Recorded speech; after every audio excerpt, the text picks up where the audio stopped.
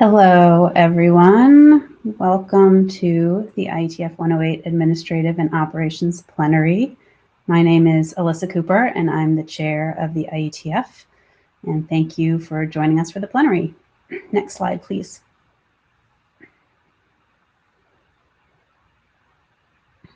So I know most of you have been joining sessions already all week, so you are experts in our online meeting platform, MeetEcho, but just a few reminders that you should have your video and audio off until you join the queue. Later, when we have the open mic sessions, we'll be running the queue as normal from same process as the working group sessions.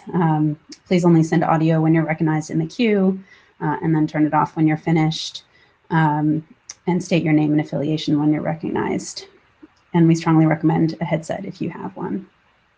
You can check out the participant meeting guide for more details. Next slide, please.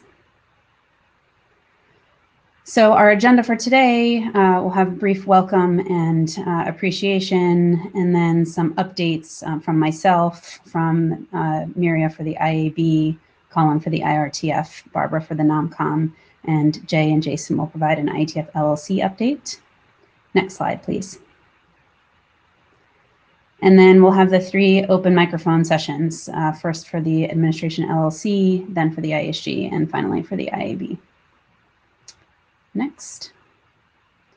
So first, I just wanted to say a huge thank you to our meeting host, Erickson.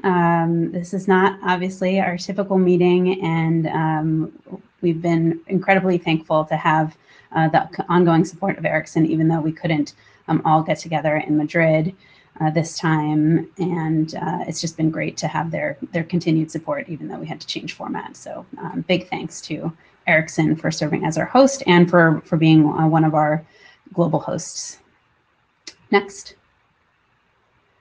I also wanted to thank everybody who's come together as a team to help make this meeting happen, and that includes the Secretariat, the MeetEcho team, the NOC team, the LLC staff, the tools team, and the folks at Gather.town. A large number of people who came together to provide us with the tools that we needed in order to be able to meet in this format and make everything work and be just incredibly responsive to the many corner cases and detailed needs that our community has. So it's been a great effort. Thank you very much. Next. So I'm just going to give a brief report from myself and the ISG. Next. 3 topics today. The first one is participant statistics. The next one is about planning for future meetings. And then I'll touch on some changes that we're anticipating for the BOF request process from between now and IETF 109. Next.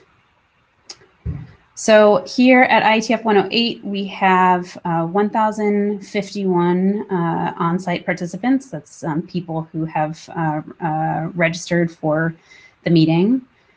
Last week, we ran the hackathon mostly asynchronously, and we had 295 hackathon registrations.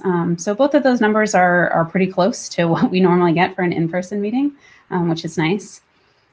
Because of the nature of this meeting, that we still have people who can register during the week and show up, and we didn't want to give only a partial attendance report. We will be publishing the detailed attendance statistics after the meeting is over. So the normal country breakdowns and other details that we normally provide will be published after the meeting. So you can look out for those announced on email. Next. So this brings us to future meeting planning, and there's a few items I wanted to highlight here. In terms of short-term planning, like feedback for IETF 109, there's a couple of different mechanisms that we're using for feedback. For the tooling,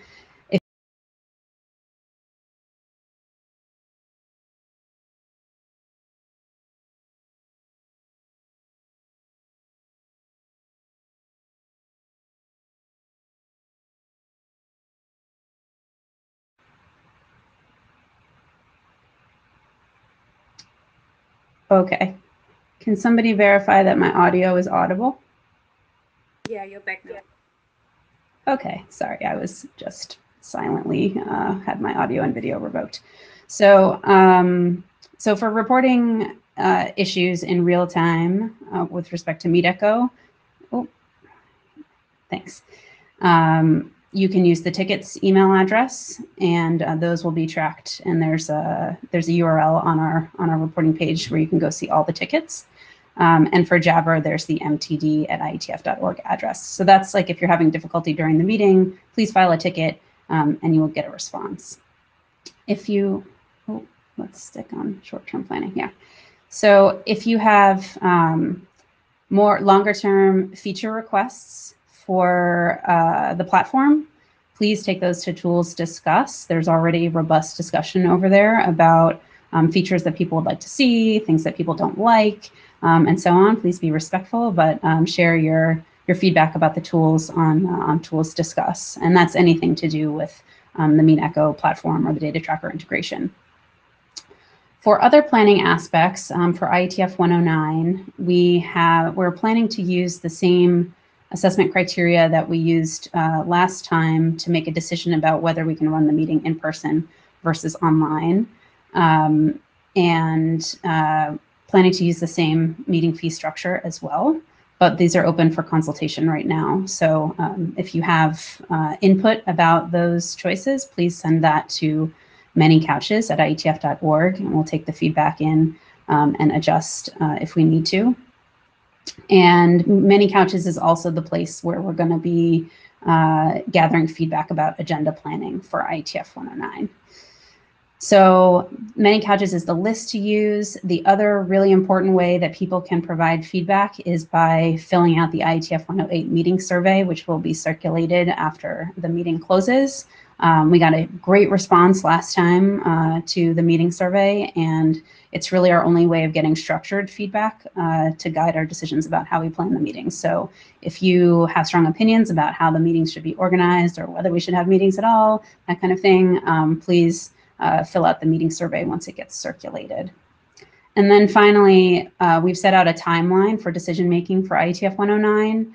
And we've said that August 31 is the date when we will be announcing whether 109 will be an in-person meeting or an online meeting and what the fee structure will be for that meeting.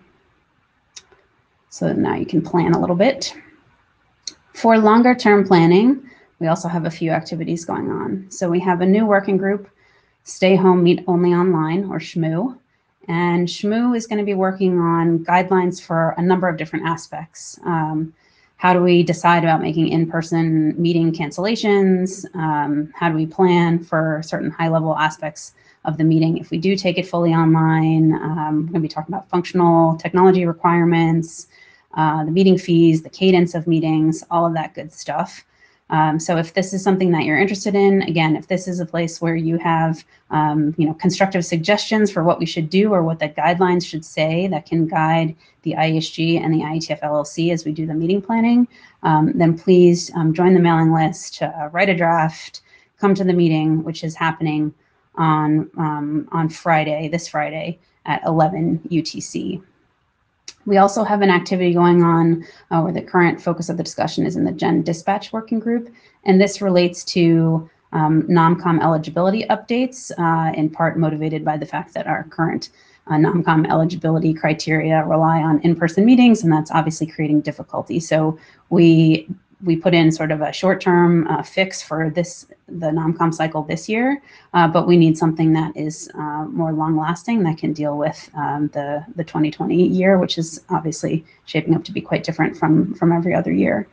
So if that's something that is of interest to you, please read the draft and come to the Gen Dispatch meeting, which will be tomorrow at 1300 UTC. Next slide, please. So this we circulated to the IETF mailing list yesterday, but I wanted to get it in front of people because it has a new deadline in it. So we're changing the process a little bit for birds of a feather requests. We're experimenting with a change in process in this next cycle. So what we're asking is that by September 18th, that we want to hear from BOF proponents. And the IESG would like to hear from BOF proponents if you're planning to propose a BOF. You don't have to have your complete proposal done by September 18th, but please send email to the ISG and post an entry in the BOF wiki by that date if you are even thinking about proposing a BOF. And then we're going to take the 2 weeks after that to have the ADs work with the proponents to refine their proposals. What we found in past cycles is that we're really time crunched between the deadline when we ask for the complete proposals and when we have to approve or decline them for scheduling purposes. So we're trying to give ourselves a little bit more time to work with the community to make the proposals better and hopefully get more high quality BOF scheduled. So we're going to take 2 weeks to do that. And then October 2 is the deadline for complete requests to be posted to the BOF wiki. And that's the same deadline that was previously announced in the important dates. And we'll take a week to figure out which ones we approve for scheduling. So that's a bit of a change, and hopefully the extra time will help us have a better BOF slate next time. Next slide, please. So there's more information covered online. We've had 2 appeals in the last cycle. You can go read both the appeals and the response text. And there's lots more reports from many of the other groups involved in the IETF that you can find on the meeting materials page. And we post semi-regular updates to the IETF blog as well. Next. And I will turn it over to Miria for the IAB update. Yeah, hello everybody. Good morning, good evening. Given this is such an odd time for some people, I will keep it very brief. If we go to the next slide. Yeah, that's kind of the same slide. So one more. Yeah, so we already submitted the IAB report with all the reporting on the more administrative tasks to the proceedings of this meeting. So you can just go there and have a look and read everything. But I would like to use the opportunity to also cover some of the new and ongoing things we are doing in the IETF. And this is 3 things: the IAB open meeting we held yesterday already, some upcoming program proposal and workshop, and a quick thanks to everybody who served as an appointee. Let's go on the next slide. Yes, so yesterday we had a new thing, which is called the IAB open meeting. It already happened yesterday. You can watch the recordings, but the idea here really was just to provide a forum for more interaction with the community from like 2 angles. One thing is we want to provide information to the community about the things we are doing right now in the IAB, focusing on the technical and architectural work we do in the IAB. And then we would also like to use this forum to get input from the community on the work we are doing and have some more interactive communication than we could have on a mailing list or somewhere else.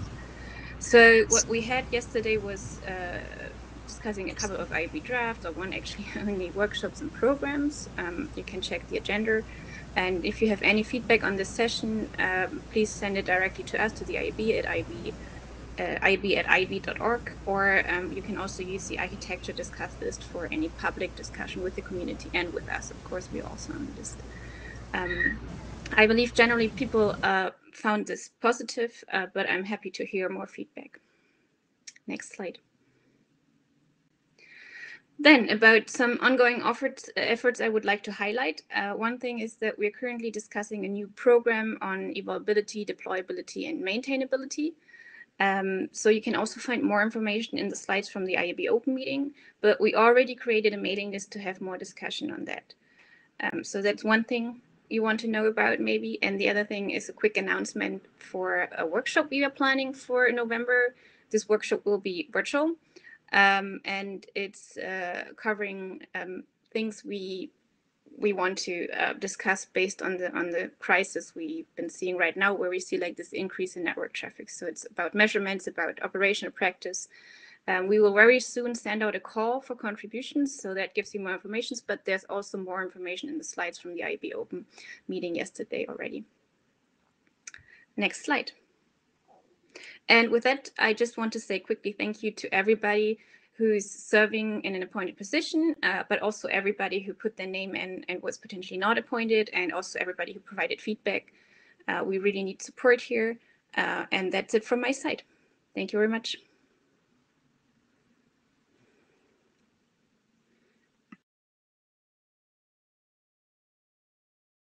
We can switch to Colin.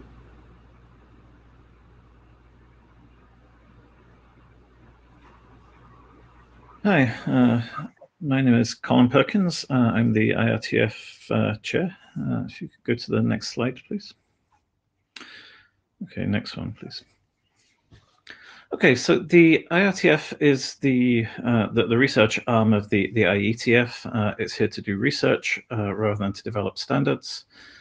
The IETF is organized as a set of research groups. The slide lists the set of active research groups we have. Those in blue are meeting this week. I think most of them have met already. I think only the computation in the network group is still to meet. But do look out for the meetings and please do participate. If you're not familiar with the way the IETF works and how it differs from the IETF, we also have RFC 7418, which talks about the differences between the organizations and provides a primer for the IETF participants. Next slide, please. In addition to the research groups, the IETF organizes a bunch of other activities. One of the most important of those is the Applied Networking Research Workshop. This is an academic research workshop that we organize in conjunction with ACM SIGCOMM. This year it's happening tomorrow and Friday, co-located with the IETF and running alongside all the IETF and IETF meetings. The chairs of the workshop are Miria and Roland this year. They've done a really good job putting together a really interesting program. If you look at the URL on the slide, you'll find all the papers and links to all the papers on that website. The papers are all available open access in the ACM Digital Library, and I would very much encourage you to have a look, read the papers, and consider joining the sessions later in the week. Next slide, please. In addition to that, we also organized the Applied Networking Research Prize. The Applied Networking Research Prize is something we do in conjunction with the Internet Society, with sponsorship from Comcast and NBC Universal. And it's awarded for recent results in applied networking research that are relevant potentially for transitioning into shipping products and related standards efforts. There were 3 ANRP prize-winning talks yesterday from Bano, talking about her work on developing a taxonomy of internet liveness, from Chao Yi, talking about DNS over encryption with some measurements of DNS over TLS and DNS over HTTPS, and from Ingmar, talking about traffic engineering and steering hypergiant traffic. 3 really nice talks. I'd encourage you to watch the recordings, which are on the IETF YouTube channel. In addition, the nominations for the ANRP Awards for 2021 will open in just a few weeks on the 1st of September. And the nomination deadline is the 22nd of November, immediately after the IETF 109 meeting. If you've read any good applied networking research papers recently, I would very much encourage you to nominate. The URL on the website will have details from the 1st of November. Okay, that's everything from me. Thank you.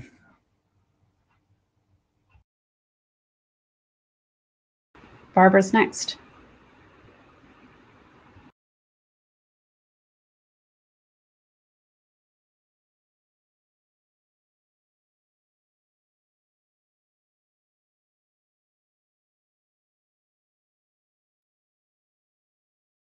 Barbara, you need to request to send audio.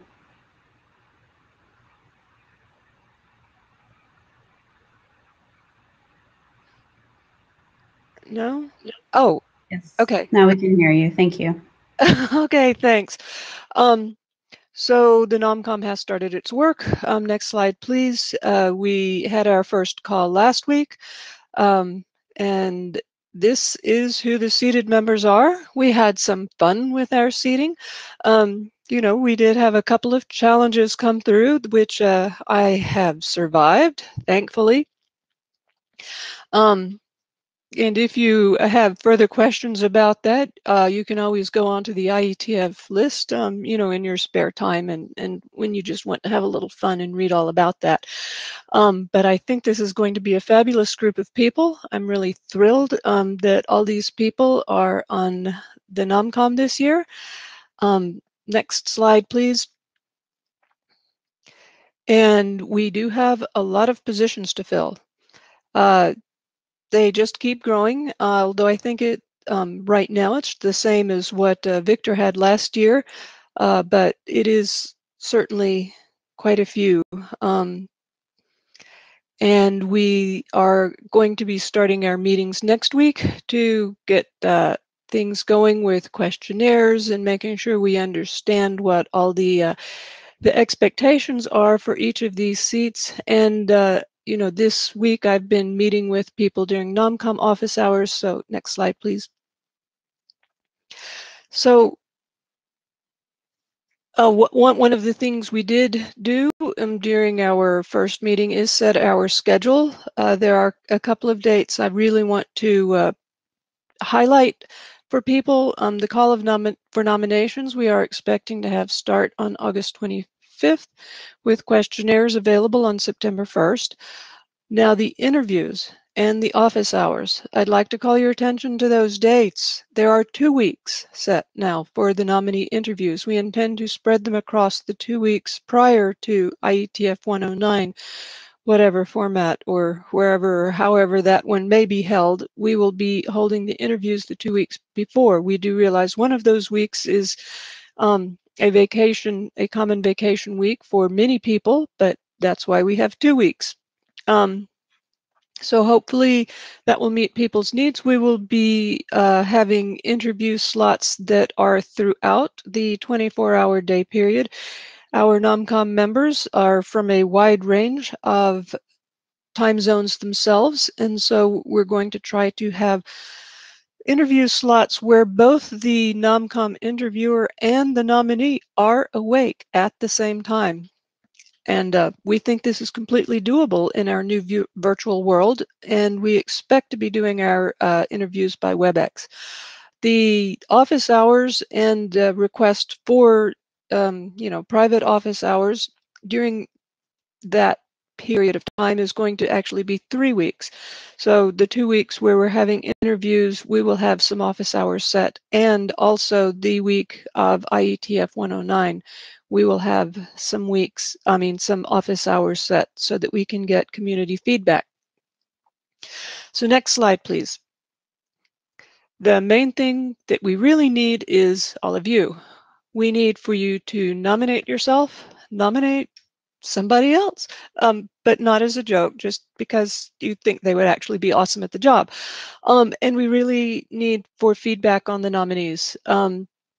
Yes, we were randomly selected, but we are your randomly selected group of people, and we really need to represent the community, and the way we can best represent the community is if we hear from the community, and if the community members actually stand. And, you know, even if you're going up against an incumbent, I have to say, you know, myself, that just the experience of standing as a nominee is incredible. It's really good, and it really teaches you so much about how IETF operates and what it takes to be a leader within IETF, and to understand what the ADs and the IAB people really go through.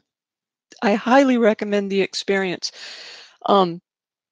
Just, you know, to anybody who wants to understand more about IETF, to stand for a position, and also please give us the feedback. So next slide.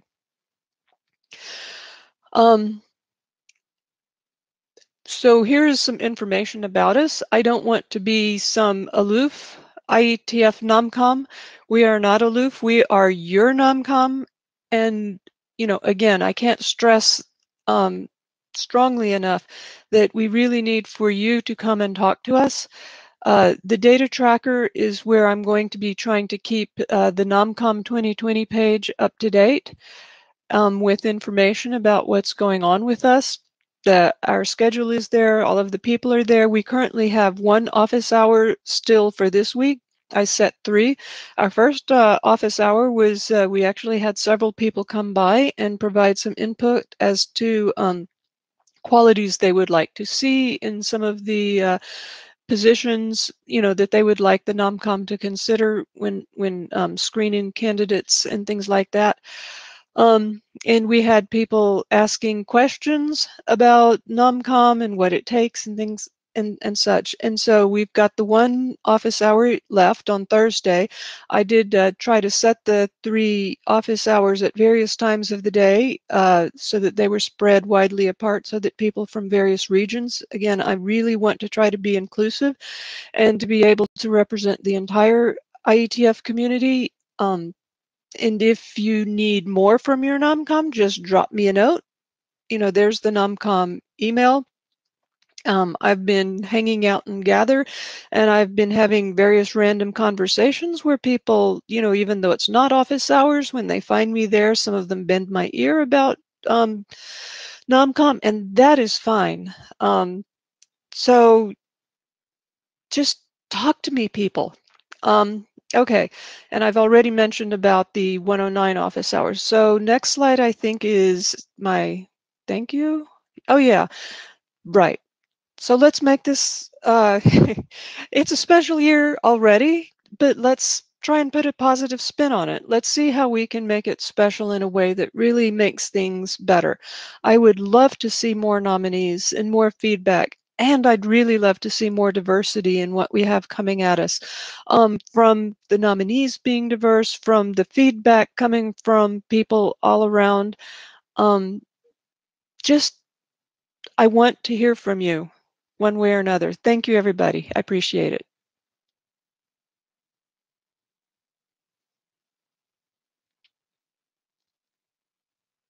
Next, we have Jay and Jason. Hello, everyone. So my name is Jay Daly. I'm the IETF Executive Director.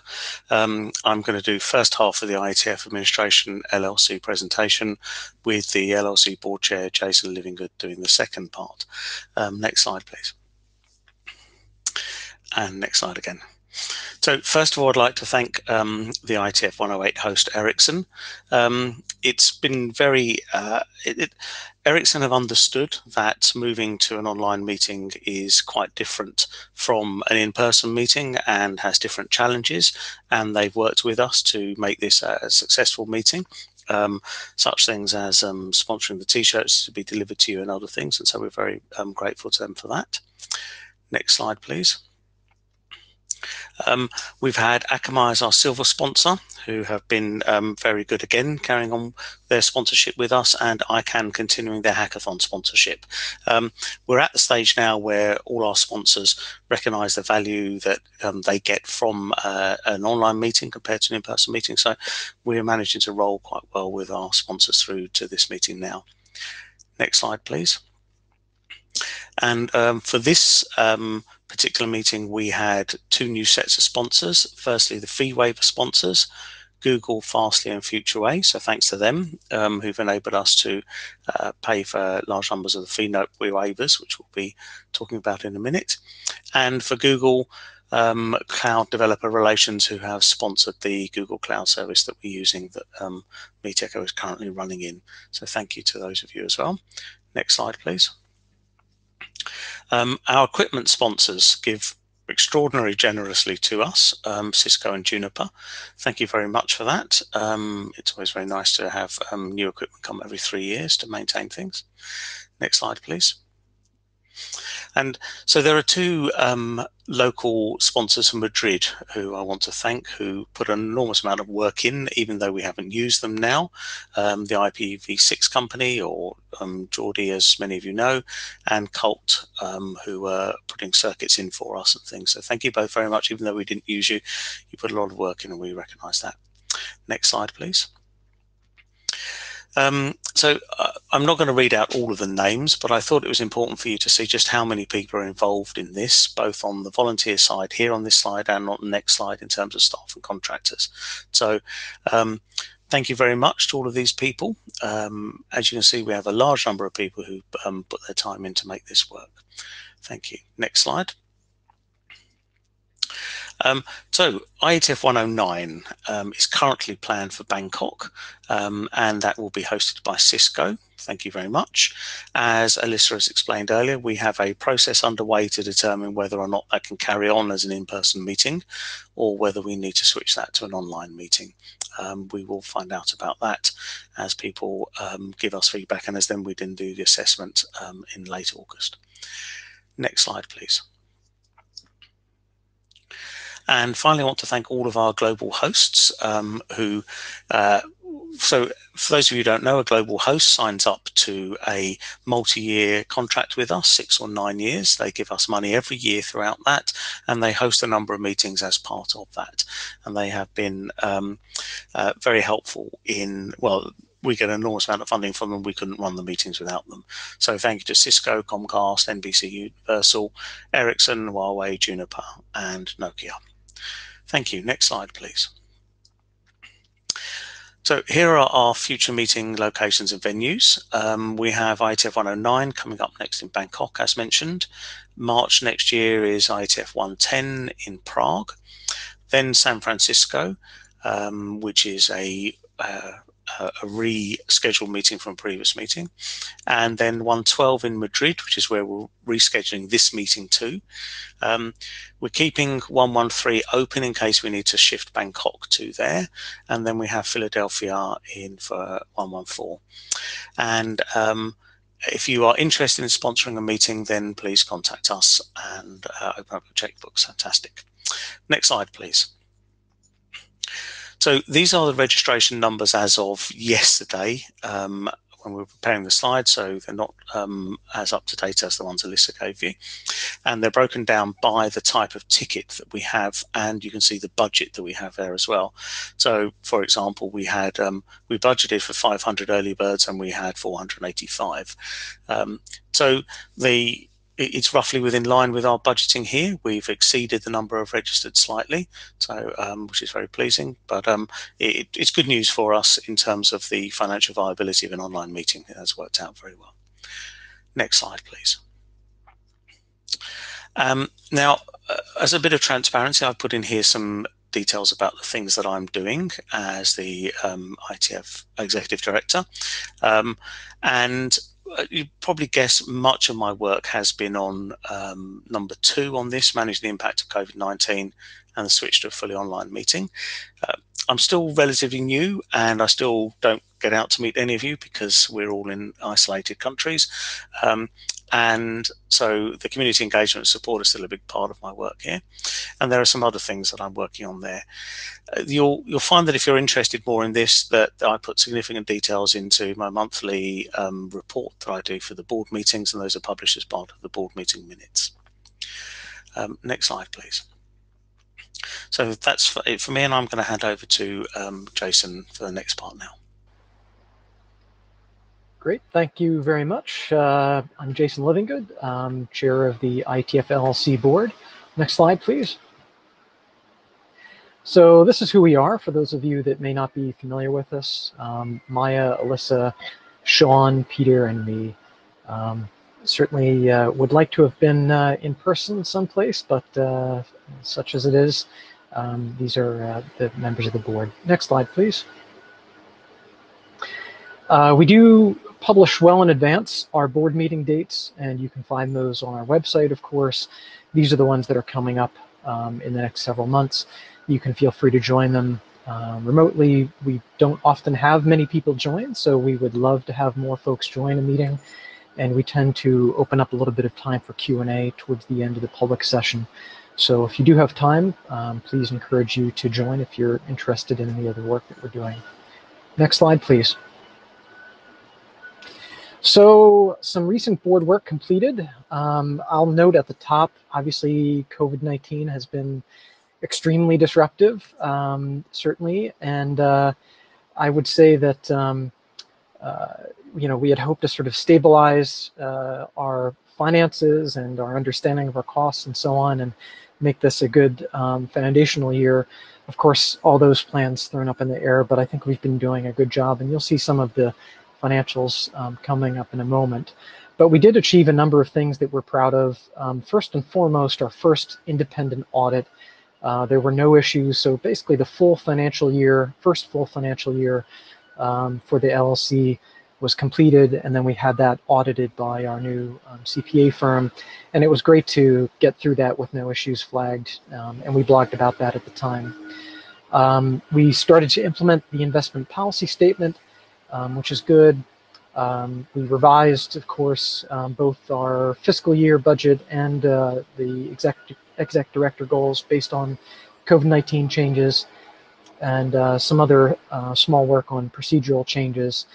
Really, the next two bullets are the key things for us for this year, which is to lock in a long-term financial support agreement with the Internet Society, excuse me, and to then figure out what our fundraising and sponsorship strategy is that would support that going forward.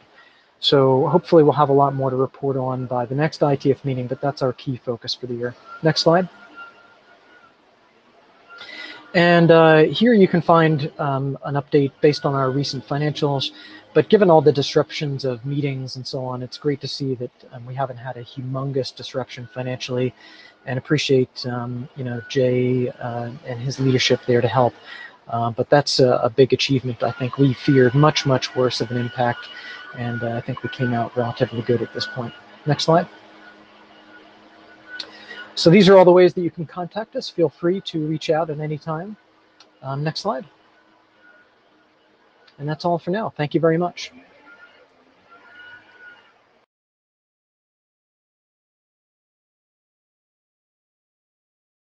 Great, thank you.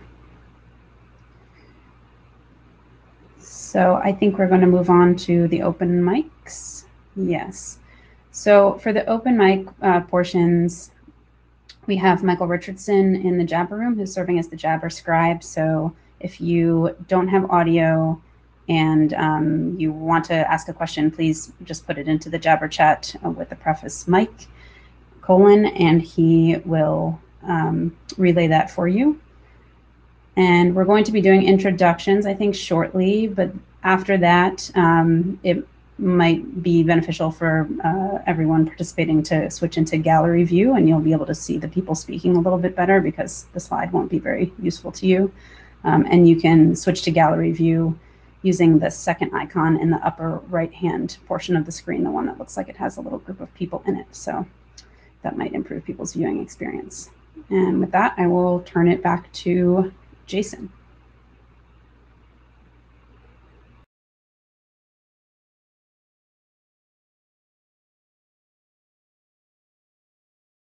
Thanks. So happy to take any questions.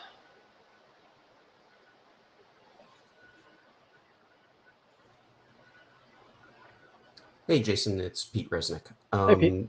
Hopefully an easy one.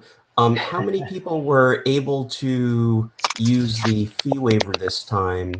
And, I just thinking in terms of, is it burdensome to do so, or did it turn out really well? Sure. Great question for Jay, who I think hopefully we can get. There he is. here. Jay, you've been tracking and administering all of this. What did the final numbers look like?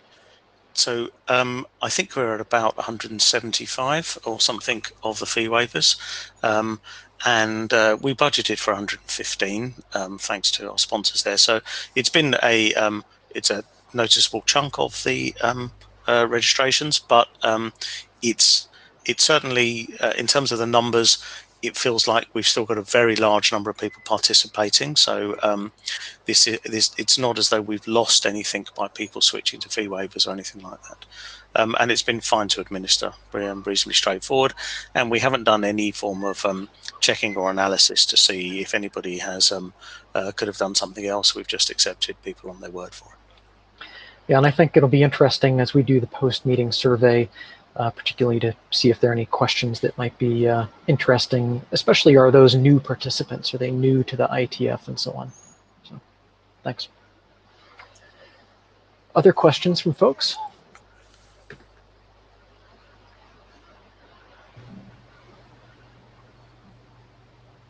Looks like we've got Jim Reed in the queue.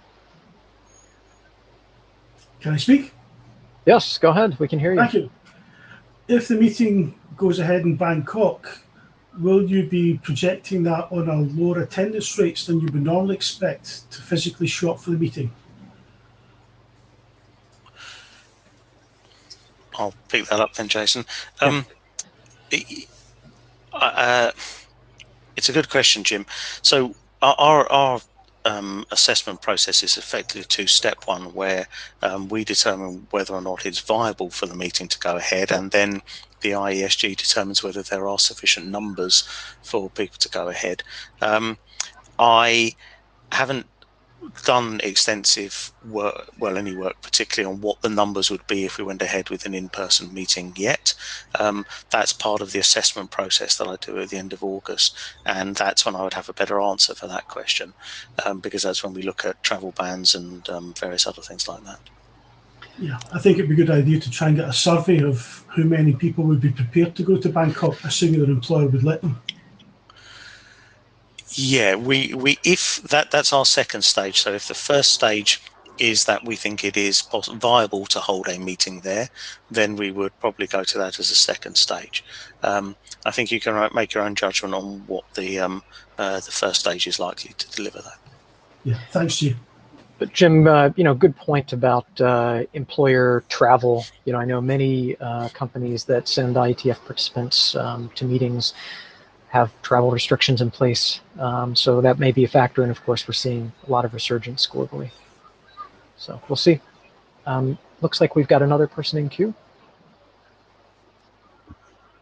Yeah, hi, can you hear me, Jason? We can indeed, thanks. Fantastic. It's also related to IETF 109, just really 2 quick points. First is just adding to Jim's point. At the moment, I'm concerned about the availability of travel insurance. So even if it's possible to go, I think it might be quite challenging to get travel insurance, which I think will be an issue for some of us. And also, I've noticed, as I'm sure you have, that we're starting to see some pretty big high-profile events for early next year moving to virtual. You would have seen that, I'm sure, the notice about CES in January going to be virtual. So personal view, I think the practicalities of doing face-to-face events in November are extremely questionable, but that's just my opinion. Very good point. Thanks for the input. Looks like we've got another person in the queue. Whoops. Huh. I think we can hear you. Oh, you can? Okay. I thought I Yes. got bounced out. Nope. I do love this Meet Echo tool, though, really. My question is, let's assume maybe we have uncertainty about different people's travel, or maybe some people just really liked the really intensive online. Can we consider, maybe you already have said this, having a full-on Meet Echo presence that empowers the remote people as well as in person? Jay, you want to take that? Yeah, I think that is probably tied up into the work going on in SHMU about what people want for online meetings, even though it's related to in-person. I'm not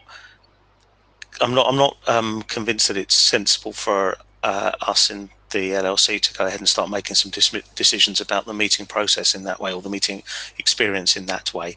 That's something more for the IESG and others to do, and that's the process currently, is to go through that.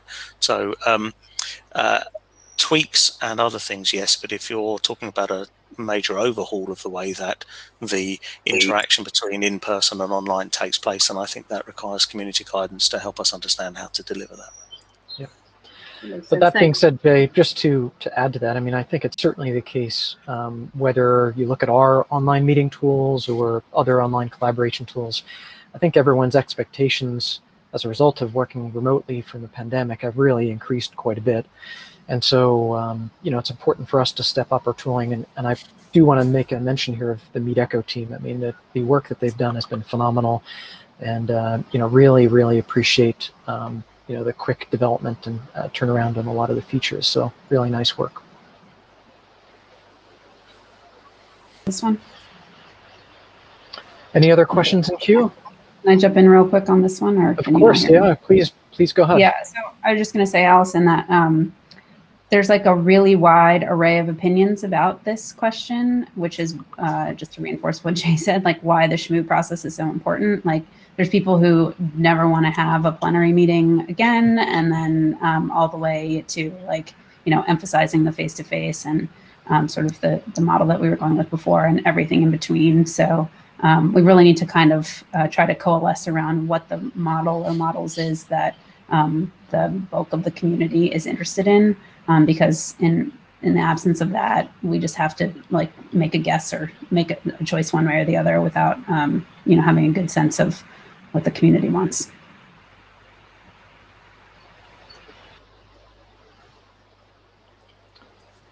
Great, thanks. Anyone else in queue?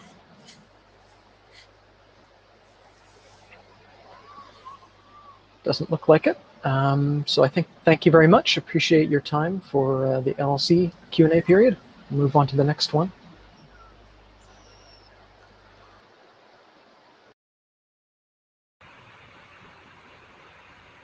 All right, thanks. So the next one is going to be the IESG, and we're going to do a quick round of introductions just so people can hear our voices and see our faces, hopefully. So Alvaro, go ahead. Hi, Alvaro Retana.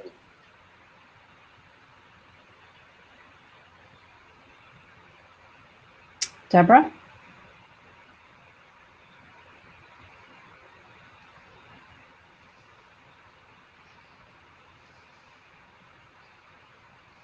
Deborah, if you're speaking, we cannot hear you.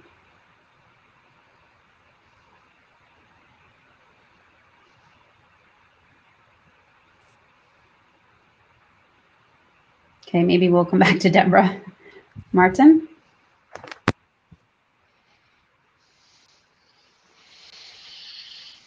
Do you hear me? Yes. Okay, sorry. Just lost complete internet connection.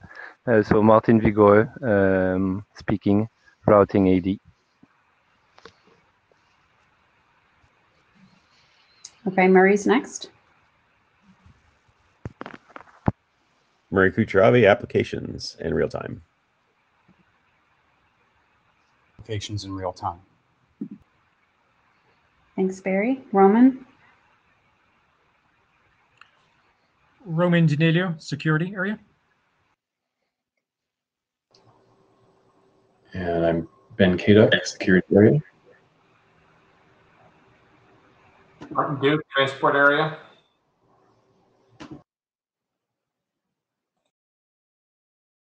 Transport.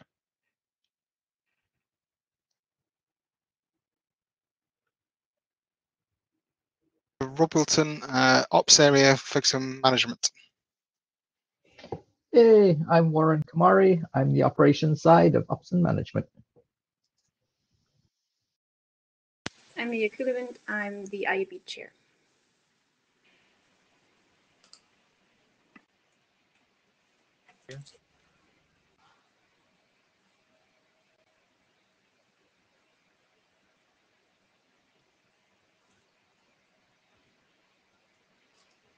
So I stand up and we move forward. So Eric Vink, I am the internet AD.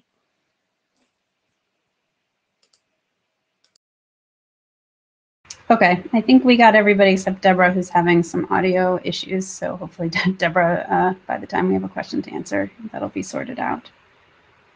So the mics are open. The mics, everybody's mic in their own house is open. All right. Greg, go ahead. Hi. I have a question about IPR disclosure. Recently encountered the problem and trying to solve it. So whom can I turn to?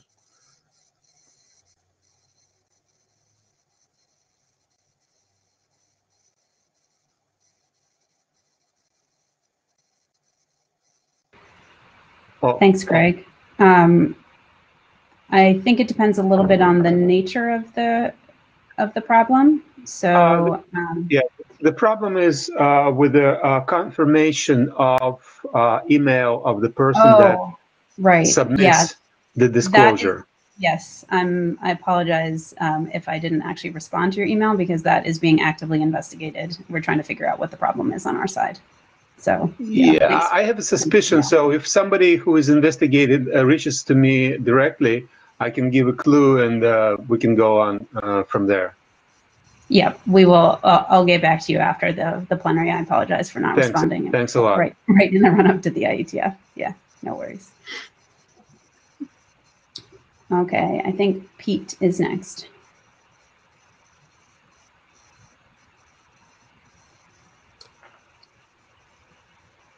Hello there. So I noticed a thread on the IETF list that's gotten kind of long. I don't know if anyone else has noticed that thread. So a couple of quick things. First, John, I think, made a comment on the list that the last-minute nature of the IASG statement was probably a little problematic, and lesson learned, but I agree that the timing should be a little earlier before a meeting, and a request that folks who are participating in that thread take a beat and remain a little calm. It's a controversial topic. It's bound to get snippy, and so people need to be a little more empathetic with others and maybe talk to folks offline and not assume that they're just being idiots. But all that said, the reason that I bothered to get in the mic line is a request to the ISG.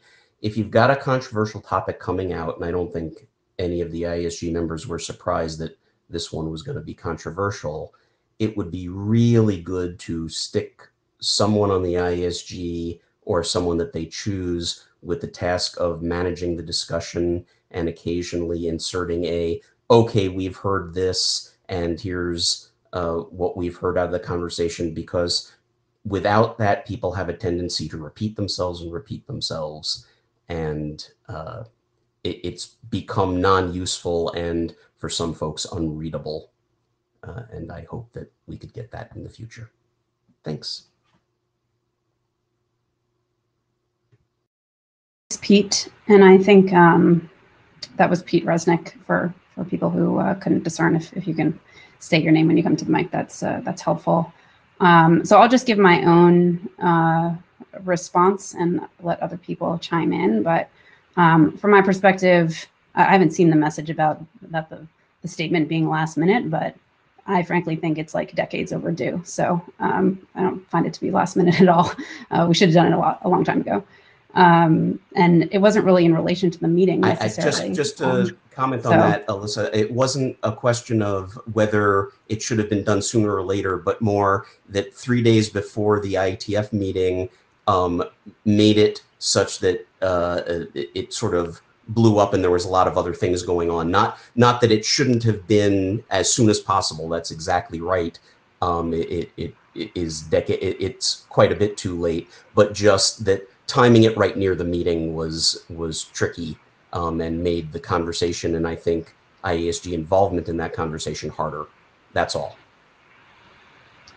Okay. I mean, I feel that people maybe need to reread the statement because the first paragraph is like a statement of what the IASG believes, and I understand that there's like lots of effort to try to influence us about what we believe, but it's just a statement of belief.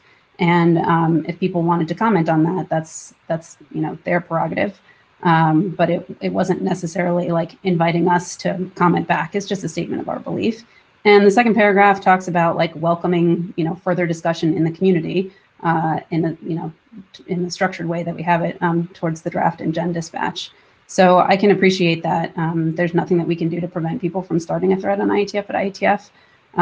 But if you actually read the words in the statement, I think they tell you something different from what people have been reading into them.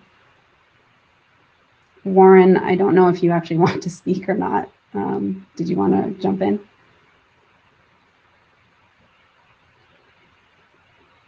controls are muddled.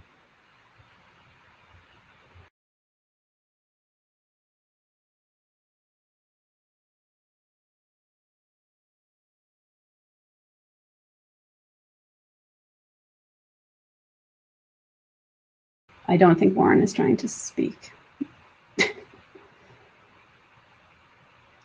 And I'm not seeing anybody else piping up, so I think we can move on to the next question. Andrew. With apologies, but I just want to go back to the point that Pete made.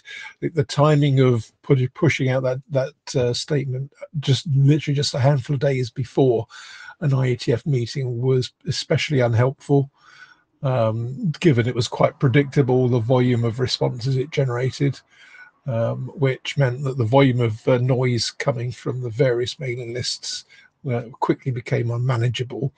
It became a distraction rather than having a much more constructive discussion about what ought to be an important topic. So I think that the timing was at best unfortunate. I'd urge people to reflect in future for such announcements to not put them out just before an IETF meeting.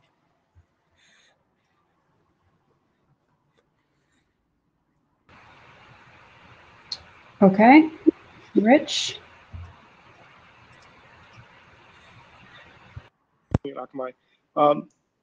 I think it's going to be a noise fest no matter when it happens, and having it just when people's minds are focused on the IETF and publications of documents, it seems reasonable to me. Yeah, it's going to be unfortunate whenever it is. I speak from experience. Thanks.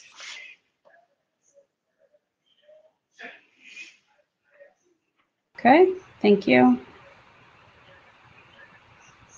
Any other questions for the ISG?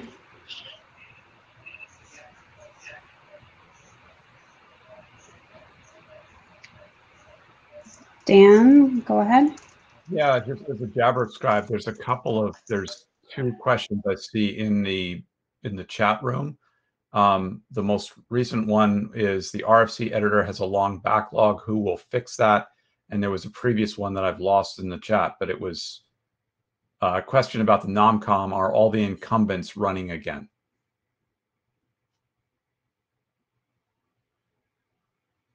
So the two questions for the group. Okay. Barry, would you like to respond?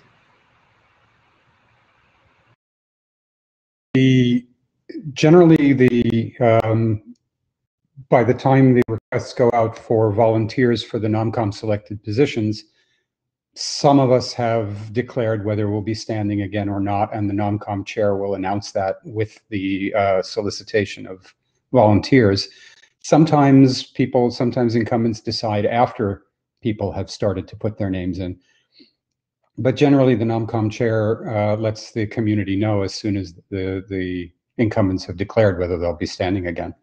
And I'll say for me, I do not intend to stand for Art AD again, and I hope the art area will put forth a number of good candidates, including the ones who stood last time.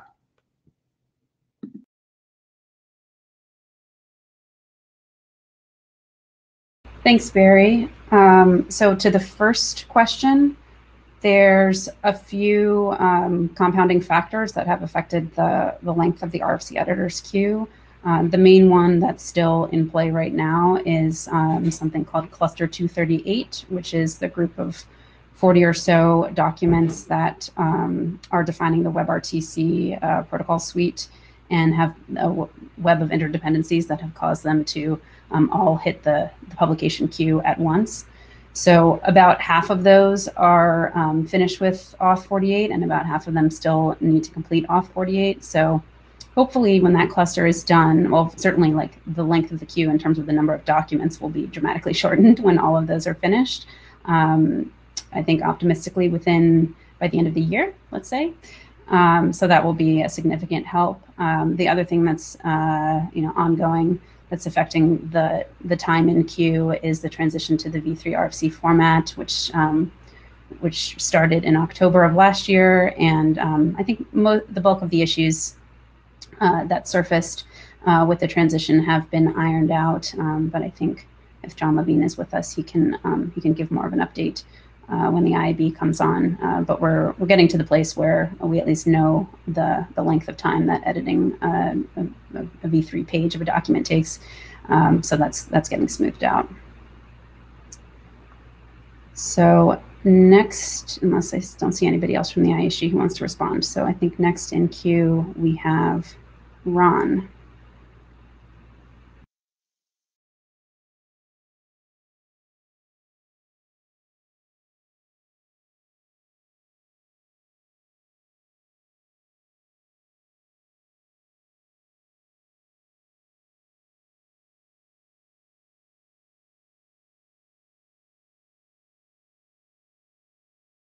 So I cannot hear Ron. Can others hear Ron?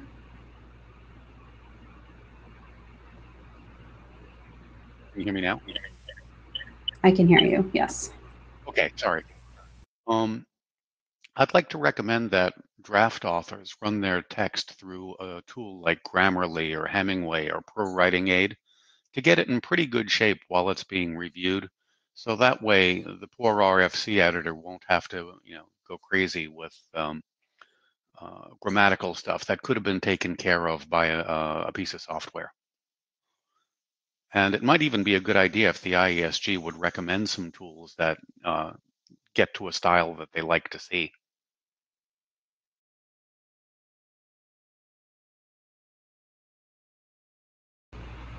Yeah, that's a good suggestion. Thank you.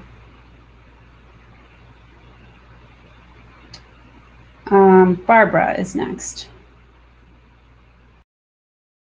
I just wanted to say briefly that independent of whether or not any of these wonderful people decide to run again for the Barbara, if you're sending audio, you're very faint. Well, maybe it would help if I put my microphone in front of my mouth. Thank you, Alyssa. So as the NOMCOM chair, I would just like to, encourage that independent of whether any of these wonderful people will be running again for the IESG, I would love to see people running against them. Competition in things like this is really a good thing. I think it encourages us all to be our better selves and to try to do better. And so I don't think people should ask whether or not somebody else is running before they put their name in the hat. And even if they don't get the position, again, the experience is really good to have. So thanks.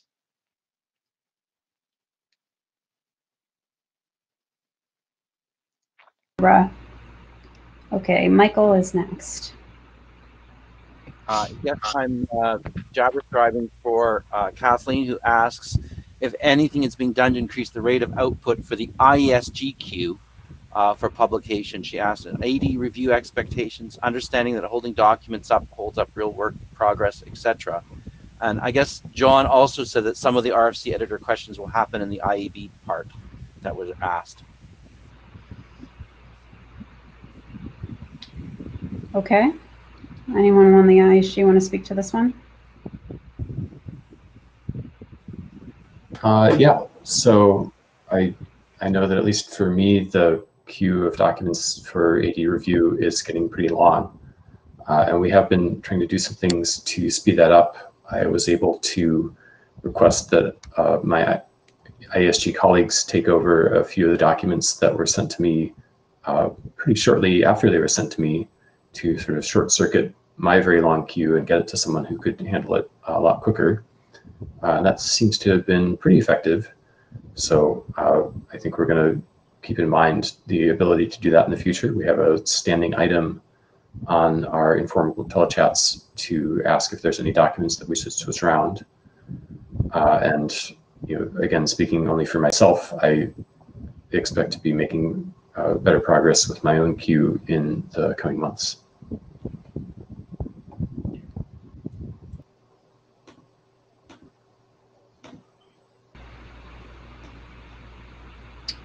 All right. Barry, did you want to respond? But it's really helpful for the document shepherds to keep up on this also. And if we are not responding quickly enough, That's part of what the document shepherds are supposed to be doing, is ping us and ask what the delay is, if there's anything you can do to help us. And sometimes just the reminder is what we need to push it up in our queue and get it going.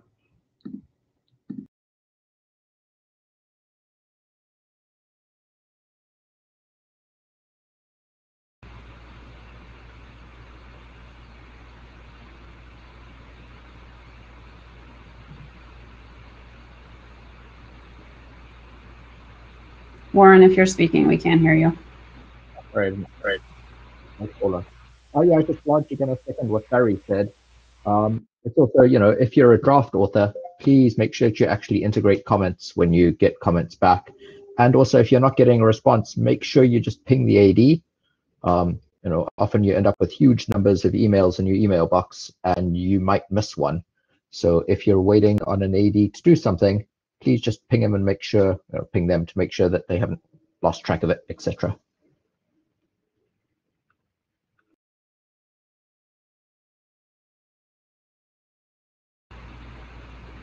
All right, I think we will move on to David. Thank you. Alyssa, can you hear me?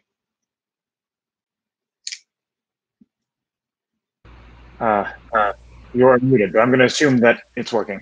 David Skenazy, Google. Just on the topic of lengthy reviews with the ISG, I would just like to offer a suggestion for ISG members. I've had experience with a bunch of documents where we've gotten like very long and thorough review from the ISG, which is great and helpful. But I'm thinking maybe it is not in the best interest of the ISG to spend so much time on editorial comments on documents. In particular, I've had instances where one AD made acknowledged editorial comments. I made the changes, and then another AD made editorial comments that directly contradicted those changes. All that to say, I think there is value in having the ISG, review the documents and make sure, for example, it has valid security. But let's maybe shorten the reviews and not nitpick everything editorially. We have the RFC editor that can do this. Just a thought.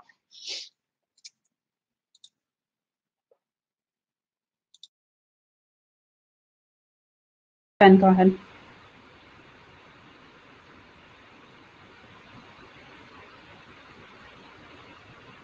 I'm not sure if Warren was also trying to speak up as well, but just my own response to David is that I have actually asked the RFC editor directly maybe a year or two ago about what their stance is on getting, on I guess, leaving editorial issues to the RFC editor. And the response I got was, please report editorial issues with the document as early as you can. And for many of these documents, I'm not seeing them until, I'm not reading them until ISG evaluation. And so that's like the earliest chance that I have to make this sort of comments. I do want to reiterate that the ISG ballots have a comment section, which is usually present on most of the things you get email about. There's also sometimes the discuss section, of course, which has the blocking comments. But the comment section on the ballot is explicitly non-blocking comments. And by putting remarks in there, we're sort of saying, we are okay if you completely ignore this. Some of them we may really want you to pay attention to and do something in response to. But if you completely ignore them, we're not supposed to get put out or anything because of it. It is, after all, just a comment. Yeah, and this is Warren. I mean, ideally, things like editorial nits would be caught in working group last call or IETF last call or before it hits the ISG.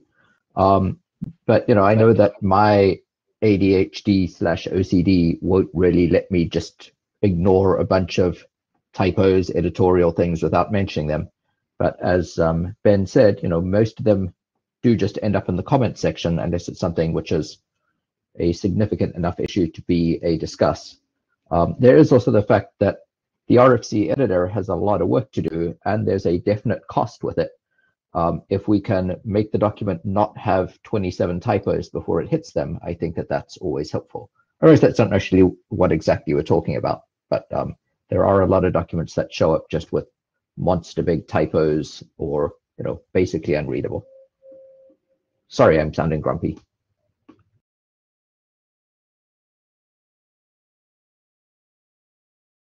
Did you want to respond as well?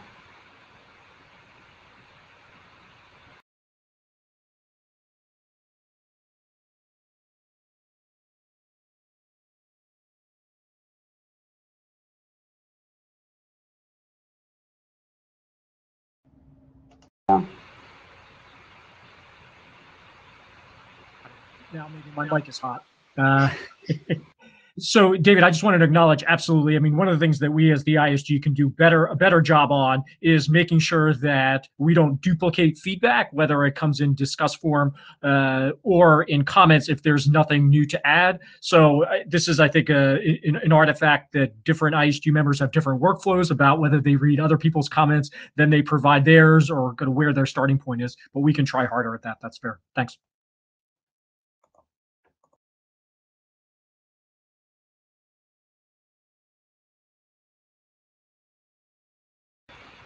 Okay, I think we are good with that one. So we will move on to Mark.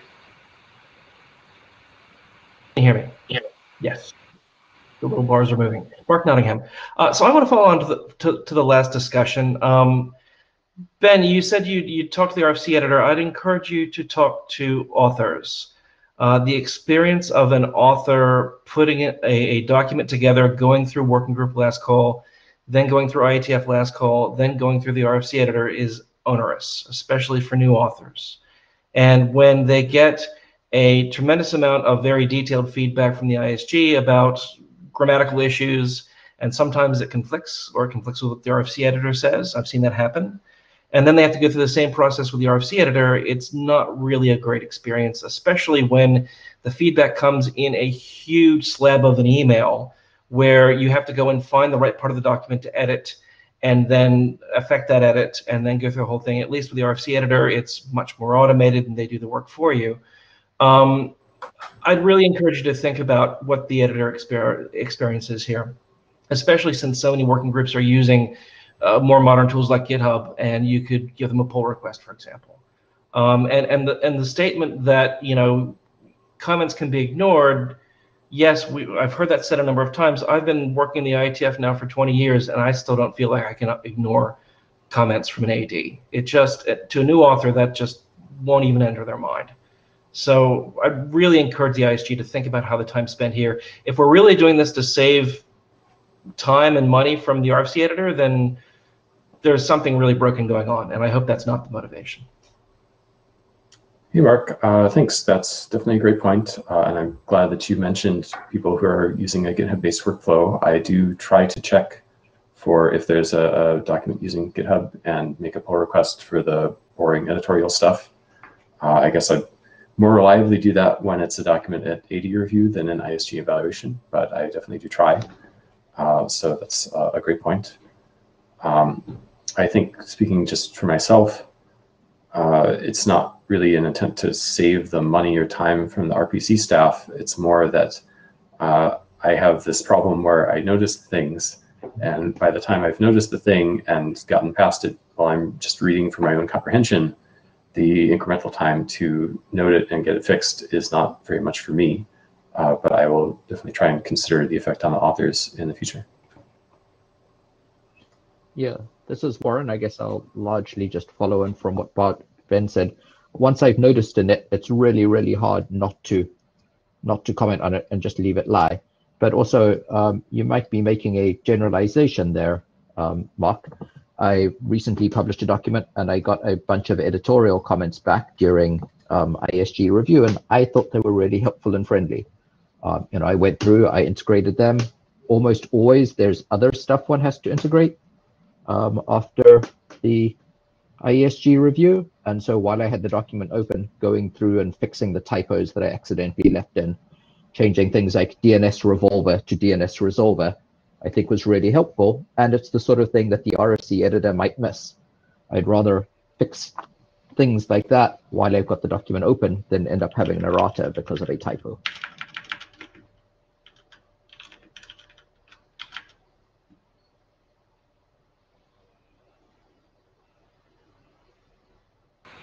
Okay. Next is John. Yeah, I want to reinforce a lot of what Mark said, and to repeat a comment which has been made in the chat, which is that when it's coming from the ISG, treating comments that show up in the post last call process as just comments, ignoring them is hard for very experienced participants and probably impossible for newcomers. But what I wanted to say was to make a vague suggestion for the ISG to think about. 25 years ago when I was on the ISG, probably too long for anybody else to remember, we used to view the ISG catching problems which survived working groups and last calls and now document shepherds in between working groups and last calls. When something got that far and no comments were raised and the ISG hadn't noticed them, we treated that as a process failure.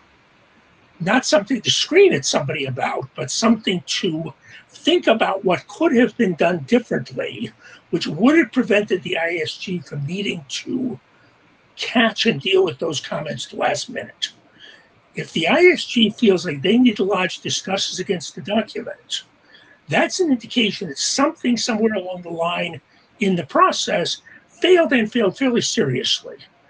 And I'm not suggesting you shouldn't act as a final check in that regard, but I am suggesting that maybe it's time to go back and think about ways of doing a post-mortem, a re-examination of what caused the document to get to the ISG in the shape in which the ISG feels like they need to make a serious protest. And that applies equally well to editorial issues, to language which we no longer approve of and should not have approved of 20 years ago, or whether it's a technical problem. Just a suggestion for you to collectively to think about. Thanks.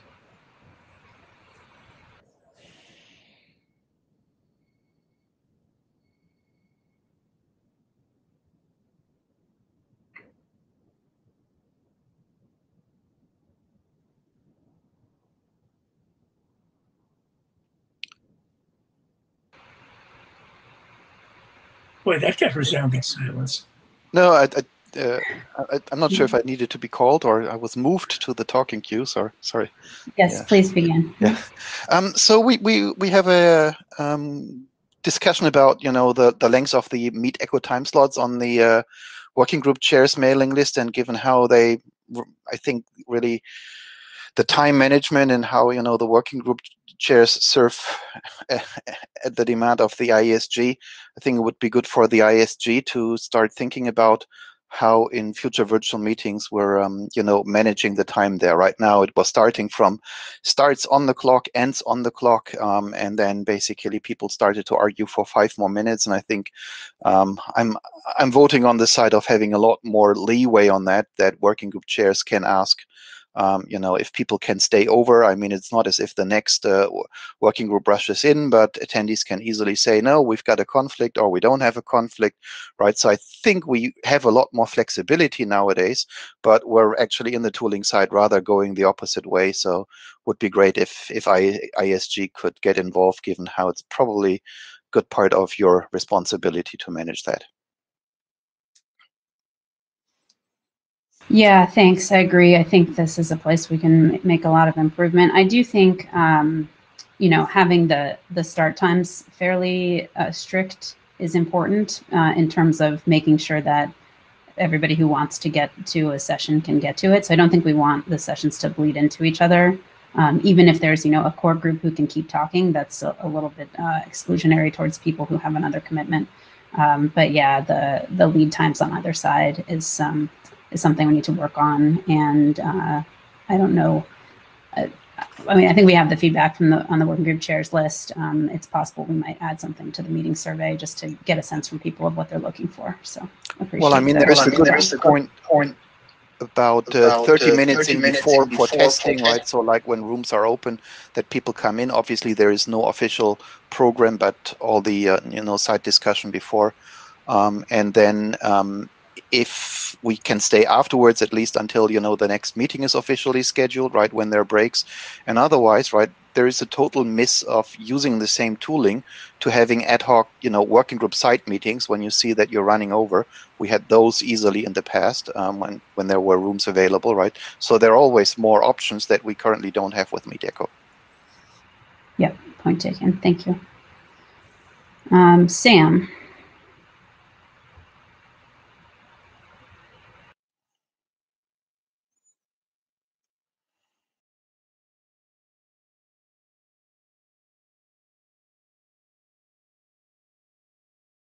Sam, if you're speaking, I cannot hear you.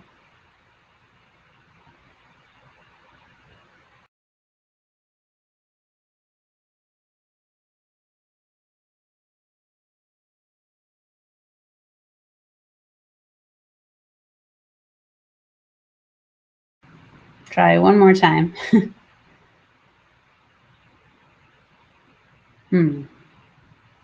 Okay, it looks like Sam is having some difficulty, so we'll come back to you, Sam, if you can get it sorted out, and we'll move on to Ted.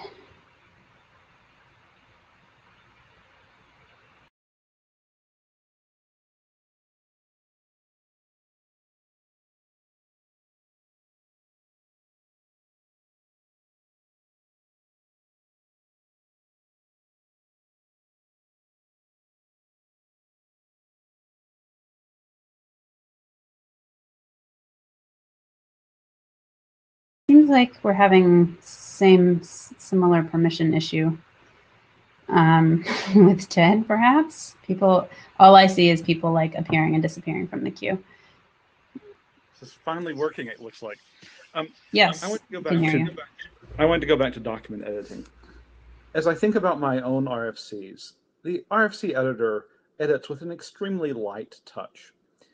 And when I think about the documents that I've reviewed at last call, I think that many of them would benefit from far more significant editing than I typically see the RFC editor do. And so if authors don't want that sort of editing to happen, or those sort of comments to come in at last call or during IESG review, my suggestion is that they or their working groups send us better documents and do a stronger editing pass at the working group, even if it means assigning an additional person to edit the document.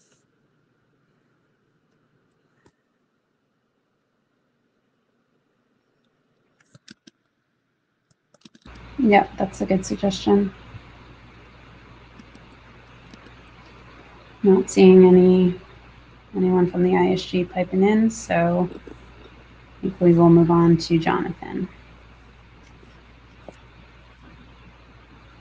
All right, so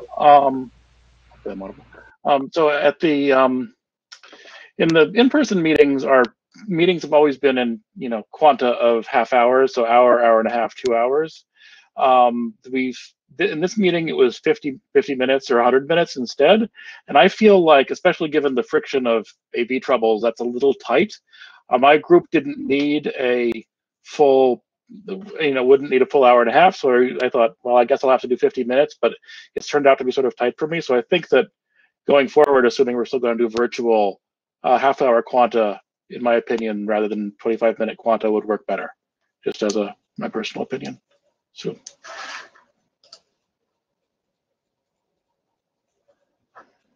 Okay, thank you. That's good feedback.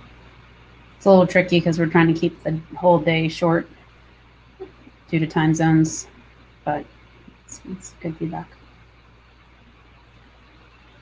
Anyone else in the queue? Ted Lemon, are you going to make another run at it, or anybody else?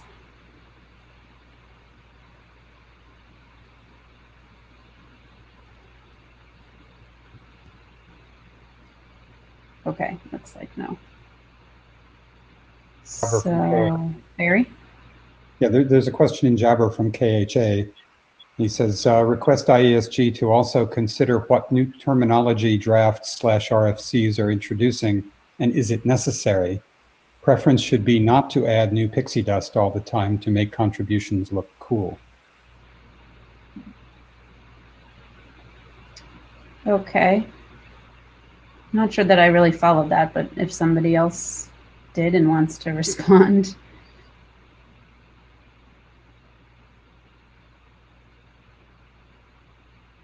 Okay.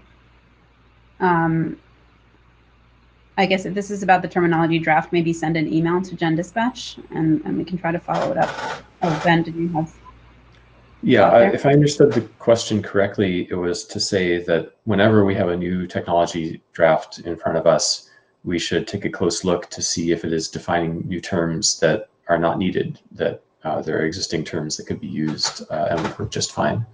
And I think that's a perfectly reasonable point. We should not define new terms just because we can and limit that to just when there's a particular need for it. Also, it looks like Ted Lemon did manage to put into the Jabber what he was intending to say at the mic. If I can get back to it in my history. Okay, yes, he was going to say that we have a process for announcing interim meetings, and having the working group meetings go long without that being on the schedule would violate the 2-week notice process.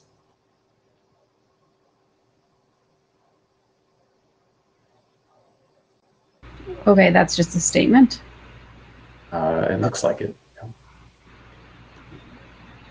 Okay, yeah, that seems true. Other responses from ISG? No. Okay. John is next. With regard to that terminology comment, I agree. And I agree with Ben's excellent summary that we shouldn't be adding new terms we don't need to. But again, this is something which shouldn't fall on the ISG. If an IETF last call is meaningful, then people should be reading these documents during last call and raising these terminology objections long before it falls on the ISG to notice these things and sort them out.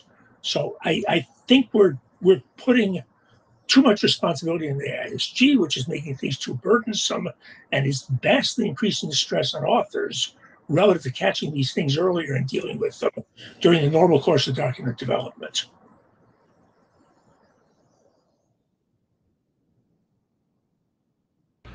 Okay, Ben, did you want to respond back? Yeah, I guess I wanted to respond back with another question. And I think there was some discussion in the chat as well about hoping that we did not have to go to a place where we had explicit signed reviews of the document to confirm that it actually got read. And so my question back to John would be, do you think that the ISG should be putting discusses on documents for process failure if it seems that the document has not actually been reviewed by the IETF during the last call? Especially for working group documents. If it looks like that those documents got into last call without adequate review and then got no review on the last call, I would expect the responsible area director to bounce that document before it even goes into ISG review.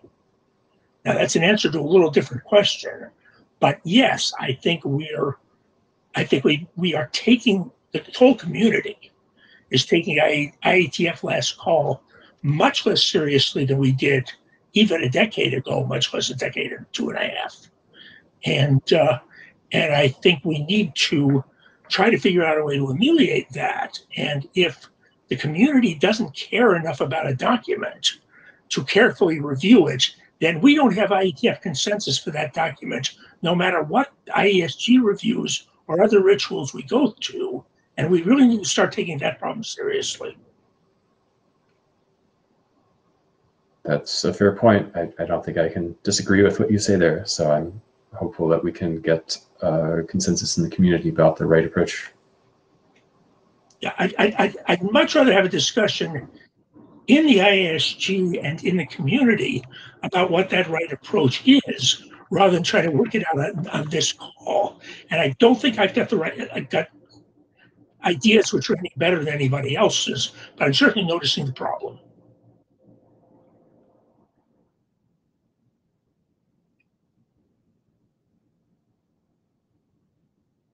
Follow up?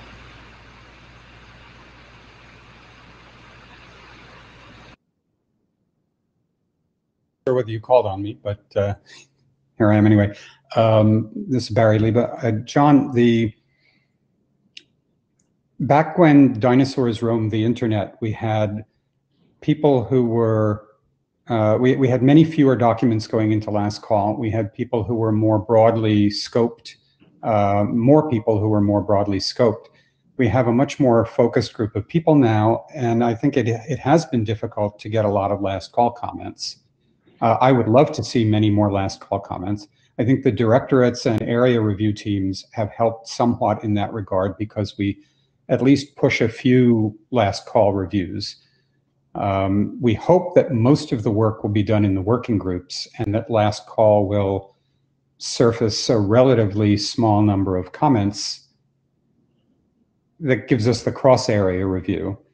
But it is a very difficult problem, and I'd love to see much more interaction, much more engagement in the community with last call. And so I agree with that part. Yeah, I don't think I disagree with anything you've said. And speaking as one of the residual dinosaurs, but at the same time, when we make very broad claims for IETF consensus, that presumes an informed review somewhere. And to the extent to which we're not getting it, we're risking the IETF's credibility, as well as, again, putting far more pressure on the ISG's members to act as overall supervisors of the technical quality of work, which we can't reasonably expect all of them to understand all of the time. And we need to figure out a way to work on that a little bit. And certainly, as Stuart just said in the chat, for one of these documents to get even into last call without evidence, the responsible ID is read it carefully is a bad sign.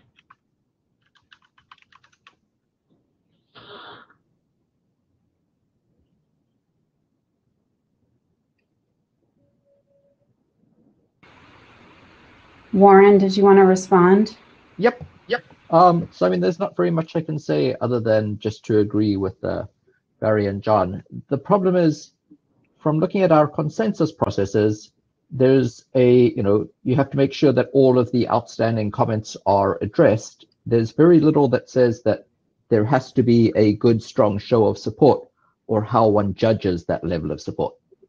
Actually recently went through to try and find a document that says you need at least N people saying that this is a good idea, or very strong levels of support, and I couldn't find that document in order to point at.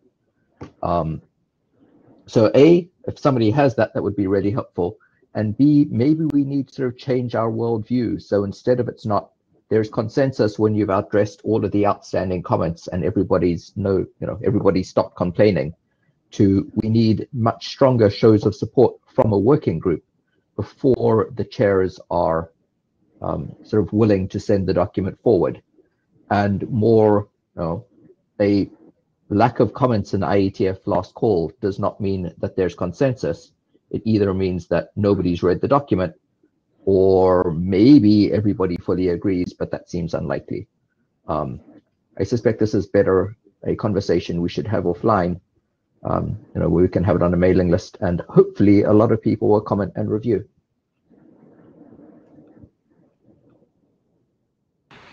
So technically we have 6 minutes left, although the session will stay up if we run over. We have 5 people in queue, and now we have 4 people in queue, and we haven't done the IAB open mic yet. So please keep your comments and responses brief. Dominique. Thanks. The TECO meetings have been going really well, and I've been really impressed with them. Just a quick question about the virtual hum. Is there like a minimum number of people that need to participate, or minimum volume, and also how are people finding it in general? Because there's been a couple where people are not quite sure what to do. Thanks. Go ahead, Martin.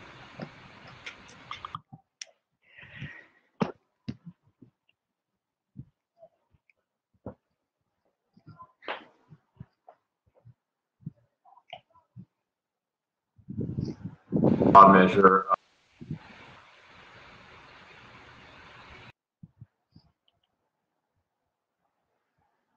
the bins. There's a draft about this in SHMU.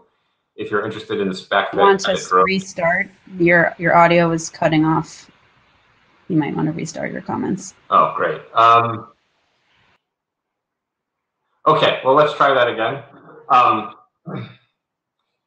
So first of all, it will show up as niente.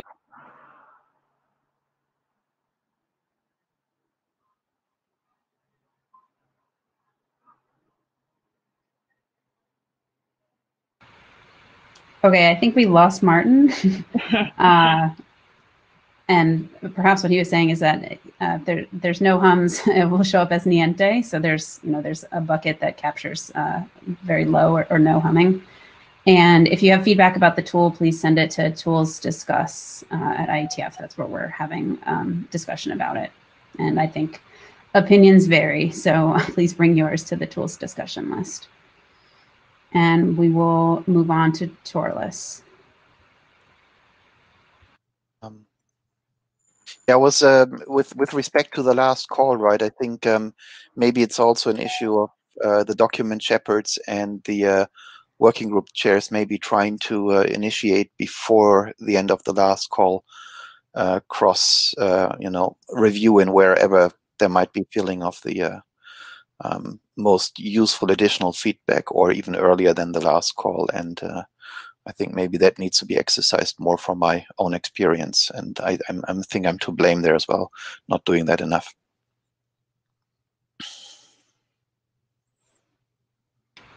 Warren, did you have a response?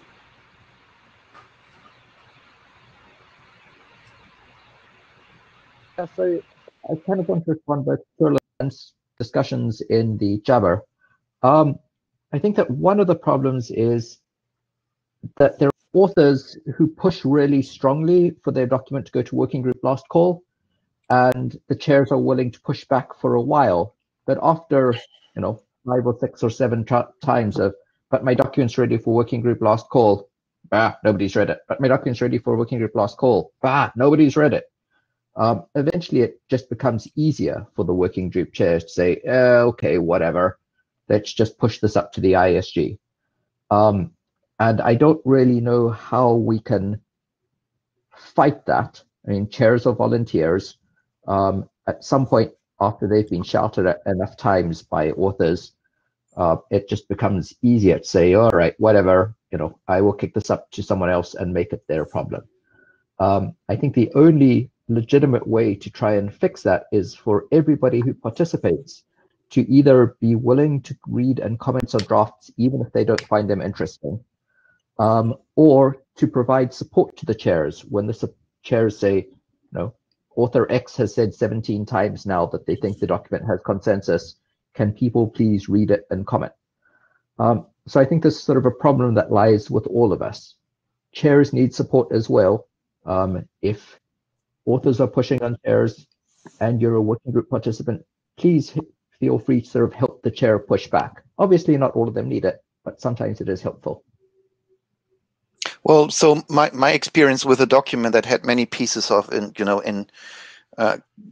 with expertise from different areas was that, if would have found a way to earlier, try to ask strongly for a review from expert in these other working groups on the specific parts, that could have sped up the process, right? Because so it's really all in ISG and IEEE review that this is all backloaded, right? And I'm just saying that we could attempt to have these out of working group reviews earlier on, right? Because I think you're right that there will not be more review from the working group itself, but if the review from people outside of the working group comes before it goes through last call, there is probably a better chance to get better resolution than in the rush and publish phase, which IETF and ISG review often is. Yep. And just to be clear, I wasn't actually commenting on any specific draft, just to make it clear. Yeah. Okay, thanks. Phil? Yeah. Are you able to speak? I was just going to address John's point earlier. Yes, things were different 25 years ago, and so were the drafts that we're producing then. And since then, we've got strong security requirements that have to be passed, strong NIST IANA requirements. We've put a whole set of requirements on the that have improved the quality of the drafts. But the other thing that we've done that's probably changed the process is there are a lot of cases where you need to get a registration, and we've made RFC required or documentation required, which ends up being, well, it's got to be an RFC. And when we discuss things like making internet drafts permanent, etc., and when we had that whole RFC process, one of the things that I don't think was really clearly addressed there was that if you're going to make the threshold an RFC is required because that's the only thing that is permanent, then what you end up doing is forcing a lot of stuff to go through the ISG that perhaps never needed to go through there in the first place, because all that somebody wanted was a code point for their idea that maybe if it just we gave them the code point and they went away and it died afterwards, wouldn't have bothered anybody. So we're creating work by insisting on processes that are a bit pathological.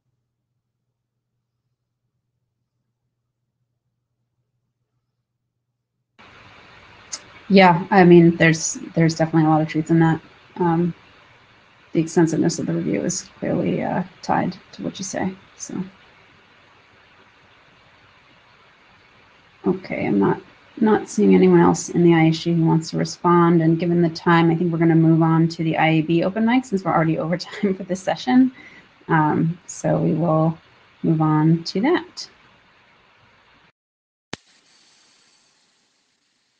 Okay, so we will also start with an introduction round.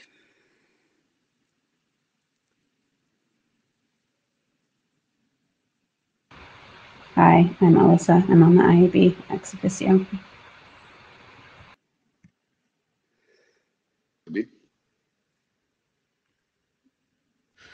Hi, I'm Colin Perkins. I'm the IETF chair.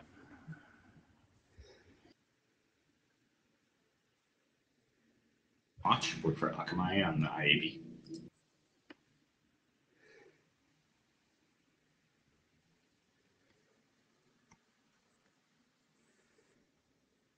Colin, if you can try.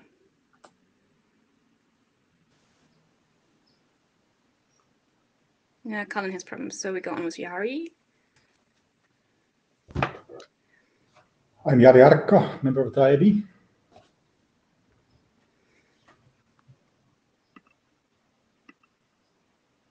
Jeff? Jeff Ventura, member of IAB.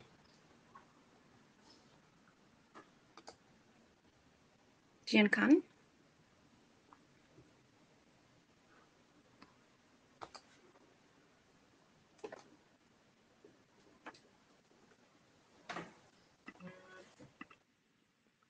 We can't hear you, Jian Khan. Now, maybe. Try again. Hello. Yes, we can hear you now. I'm Jian Kang Yao. Can you hear me? I'm Jian Kang Yao, IAB.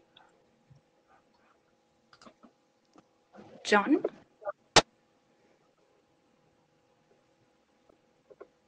Take John later, so we go for Mark.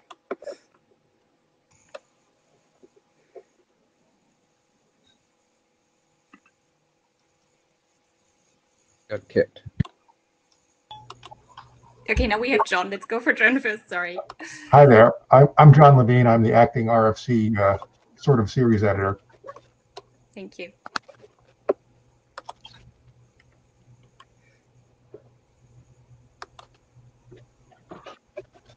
I don't see Mark, so we go for Stephen. Stephen Farrell, just snuck in here.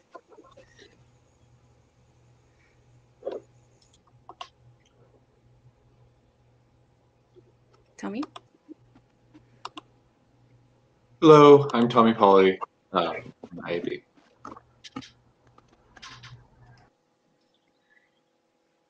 Hardiker, I'm on the IAB and also the guides lead.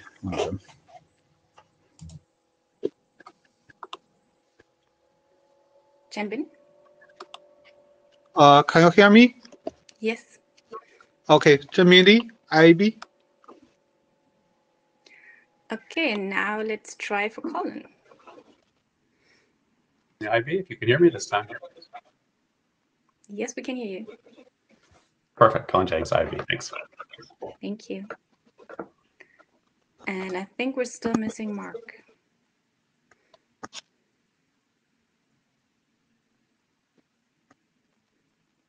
I mean, I know he's here. Maybe he also has trouble connecting. So that's Mark Nottingham missing.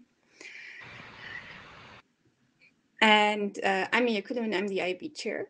And I believe that's everybody. So we can start the open mic.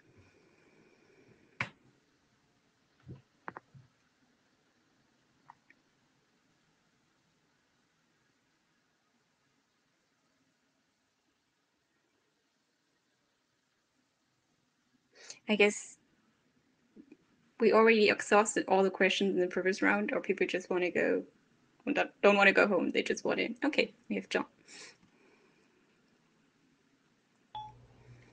Just apropos of some of the questions that were asked in the last round about slow documents.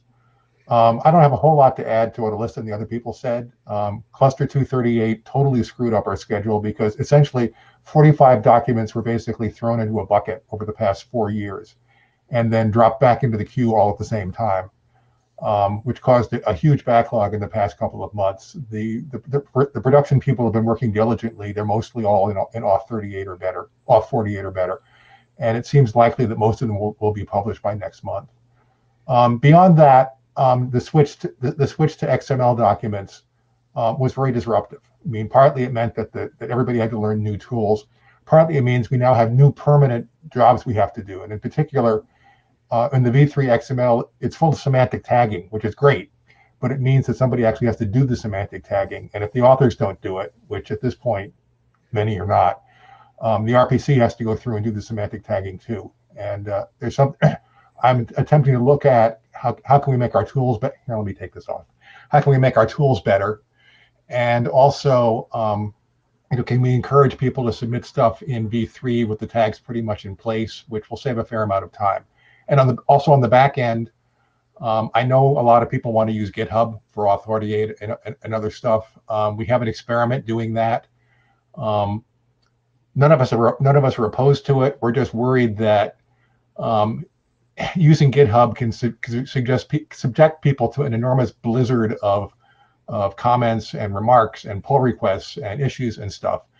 And we're trying to figure out how to do this in a disciplined way so that the editors get the notices they need to respond to without having to wade through a lot of stuff that they don't. The current experiment looks really promising, but I think we have a fair amount of work to do. And just finally, just in my personal viewpoint, I think I would want to be willing to push back a little more when a document shows up that clearly needs a lot of work. That I would like the RFC editor, whoever it turns out to be, to continue to have the realistic authority to say this document needs to go back and have more work from the working group before it's ready to edit, just because it's not well enough written, or there's too much obvious changes that it needs. So we have plenty of work to do, and I look forward to doing it all with you. Thank you for the more extensive report here.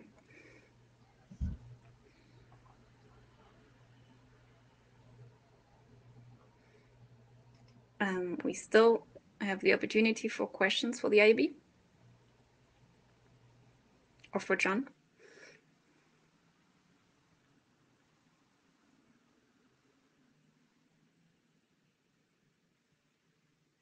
I don't think I see anybody. So that means we're only 10 minutes over, which is pretty good, I think. And I will hand back to Alyssa for final words. No final words. I think we are done.